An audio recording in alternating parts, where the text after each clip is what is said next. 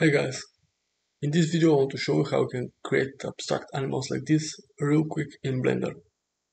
It's very simple, using basic shapes and adding a few modifiers which you can control to get so many different things.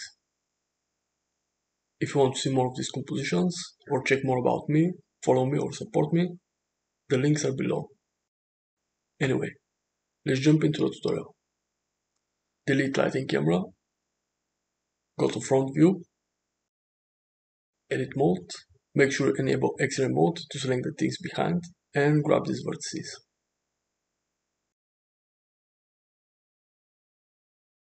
Add subdivision surface modifier and increase the levels. We can add edge loop here, few more here, just to limit the subdivision surface modifier. Add remesh modifier, change to smooth, decimate, change to planar, and increase the angle limit to whatever you like. Add wireframe modifier, increase the thickness. Last, subdivision surface one more time. So now we have this. We can enable all boundaries from here.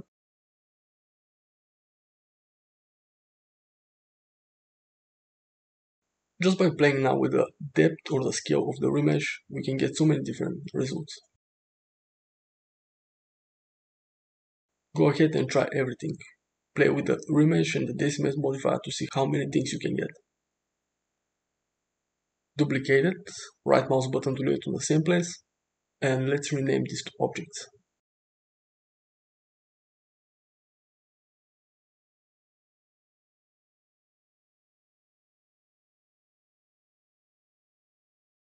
We can remove subdivision and wireframe from this one, add edge split, and decrease the edge angle.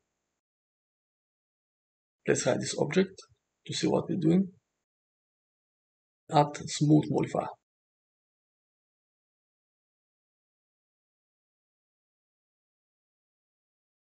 Solidify modifier, increase the thickness. Last, our best friend, subdivision surface modifier. Shade smooth, but we can see that the magic don't work. This is because we're using remesh and we have to enable smooth shading. Do the same here.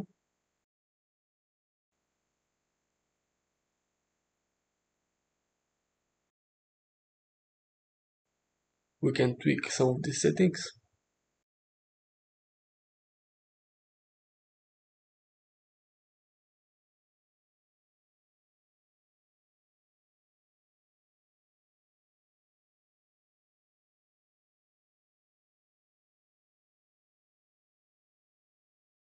Can still tweak everything. But make sure you duplicate exactly the same settings for this object as well.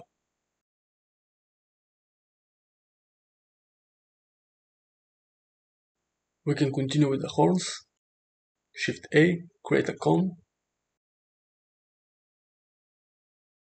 Scale it down, rotate it, go to edit mode, and extrude and rotate these edges several times so we can form the horn.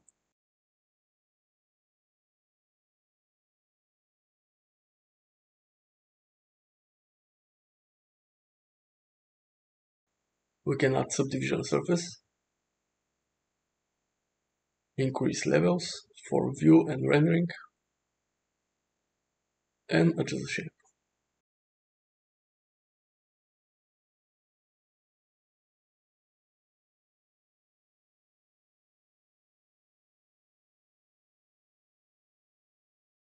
We can go to edit mode, select everything and move it here, so the origin point position is at the bottom, just to be easier when we scale or rotate it.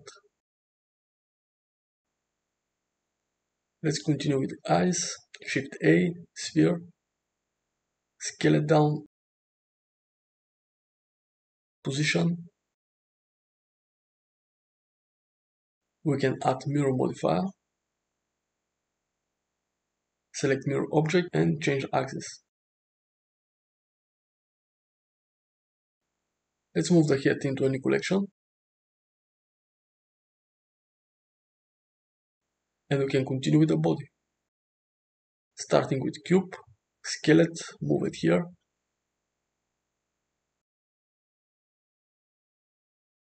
We can hide the head for now. For this you use geometry nodes, so let's create an instance. Starting with a cone, change the vertices to 6. Scale it down, apply the scale. We can go to edit mode. Extrude these vertices, scale them, extrude one more time. Add subdivision surface.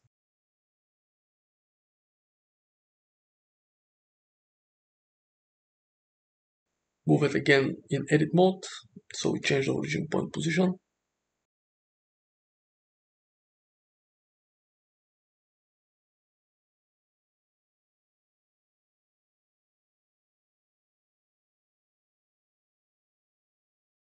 With the cube selected, let's go to geometry nodes, click here to add node 3, press Shift A and add point distribute. From here we can control the number of the points, and from here we can control the distance between them. Shift A, point instance, select our instance.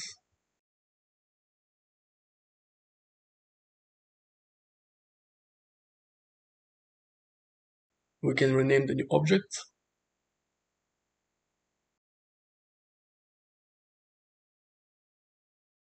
Hide the instance and unhide the head.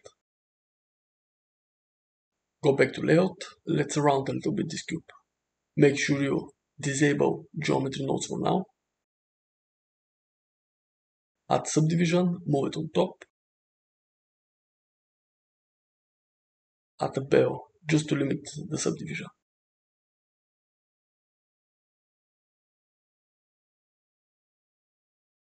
Enable geometry nodes. Play with the settings until we have what we like.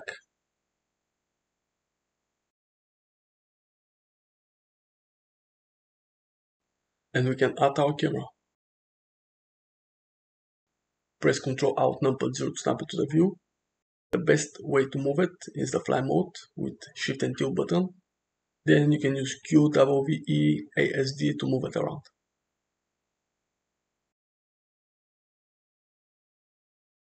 It's time for the materials. Change to material preview. Go to material properties and increase the metallic all the way up for this shape.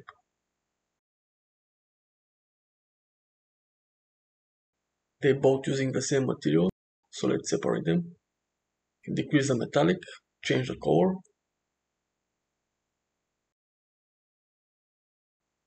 And decrease the roughness as well.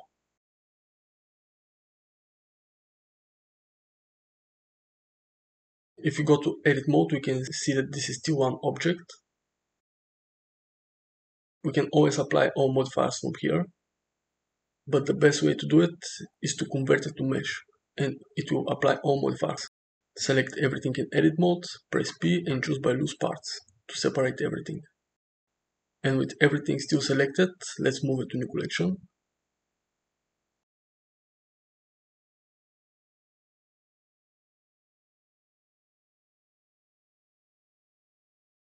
If we go to shading, we can add different colors to this material. Shift A, add color ramp.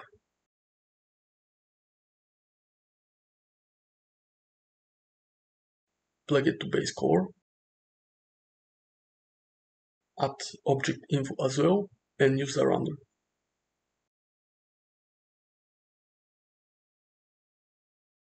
Change to constant, so we use only the colors that we choose. And pick whatever colors you like.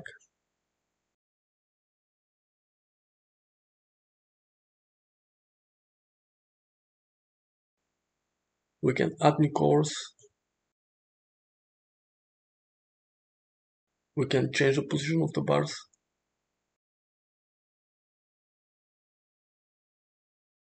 Then we can select this setup, Shift D to duplicate it, Ctrl C to copy, select the gel instance, add new material, and press Ctrl V to paste it. Plug it to base color, and you can use the same materials or just change to whatever you like.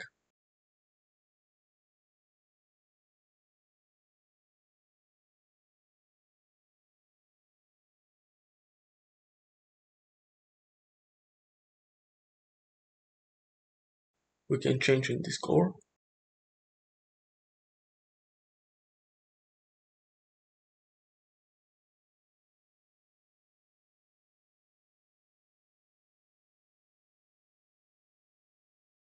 Time to set up the scene. We can open one more window just to make everything easier. Add a plane, scale it, rotate it on X-axis.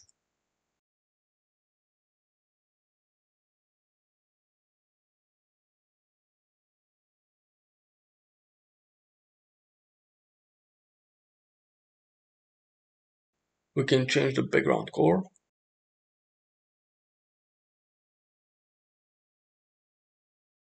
It's time for rendering. Let's change to cycles. GPU compute if you have your graphic card. And if you go to world properties, we can add our HDRI map from here.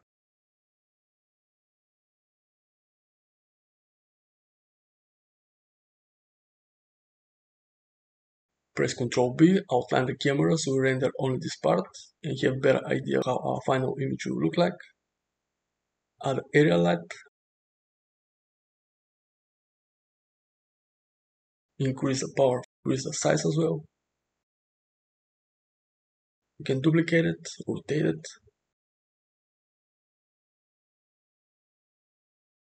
Position in the place you want. Just find what's work best for your project and for your composition.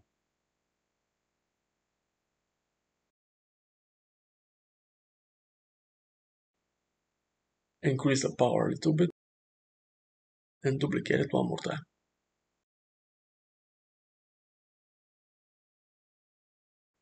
Decrease a little bit the power and change the color. We can change this color as well.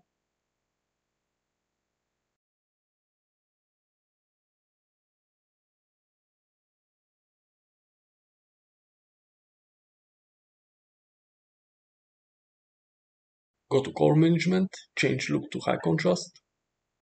You can tweak exposure and gamma.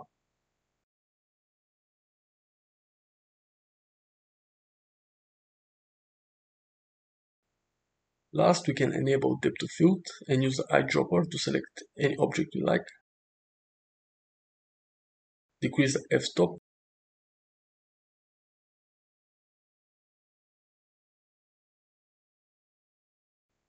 The other way is to press E on distance and choose the distance you like.